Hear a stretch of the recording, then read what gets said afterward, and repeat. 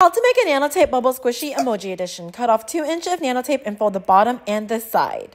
Add purple food coloring to water and mix. Use your jumbo syringe and suck some water up. Insert the syringe into the opening and press tightly.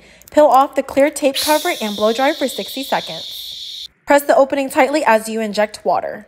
Pull off quickly when done and press around the squishy to seal everything. You can cut off the extra but not too close or else it will burst. Go ahead and take 2 pieces of nanotape and draw your horns. Cut that out.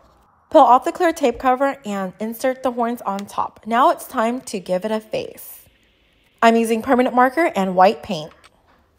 All done. What do you think I should make next? Leave a comment and let me know. Check out shoppsiloveit.com to get your very own nanotape bubble.